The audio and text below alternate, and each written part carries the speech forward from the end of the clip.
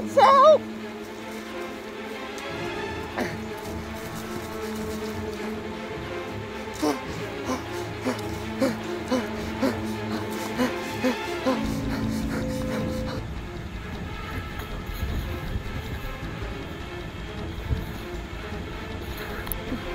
Bless thee, Father. Bless thee, thou art translated.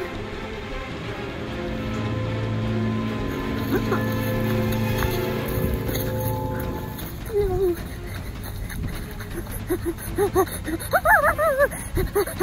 Oh.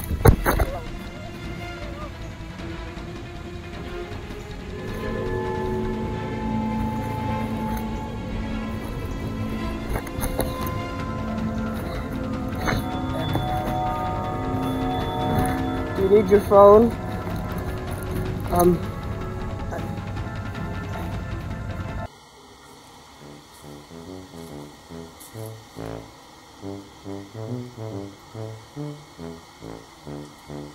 I see their knavery.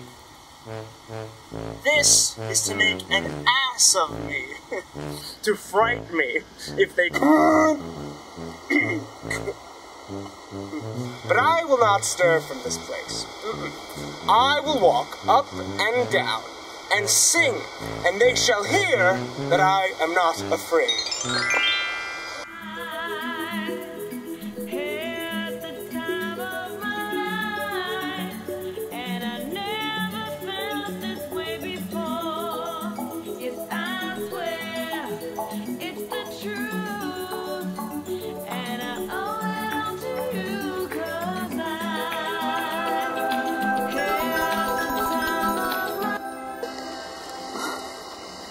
Angel awakes me from my flowery bed.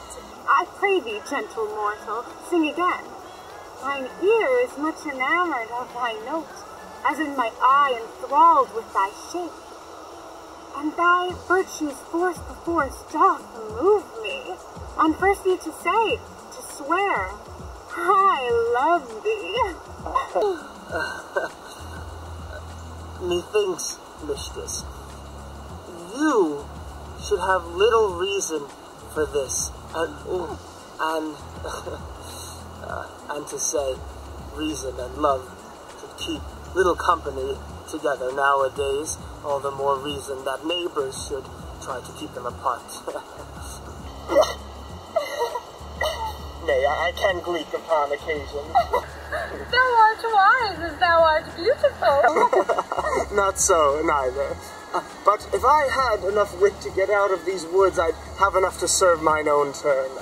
Out of this wood do not desire to go. Thou shalt remain here, whether thou will or no. I am a spirit of no common rate. The summer still doth tend upon my fate. And I do love thee. Therefore go with me. For I can give thee fairies that will attend on me, and they shall fetch thee jewels from the deep, and sing while thou on pressed flowers dost sleep. And I will purge thy mortal grossness so, that thou wilt be like an airy spirit go. Peas blossom, cobweb, moth, and mustard seed.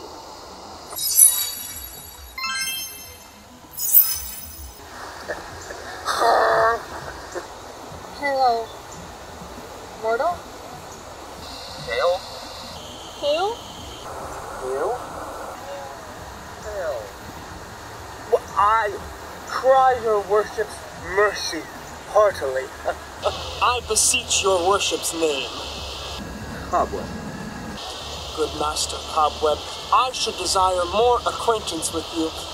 If I cut my finger, I shall make bold with you. Your name, good gentlewoman? Peas blossom? Yes. Commend me to Mistress Squash, your mother, and to Master Peascod, your father. I beseech your name, sir. Mustard Seed. Good Master Mustard Seed. Oh, that same cowardly ox-like. Come, wait upon him and lead him to my bower. The moon, methink, looks with a watery eye, and when she weeps, weeps every little flower, lamenting some enforced chastity. Tie his tongue and bring him silently.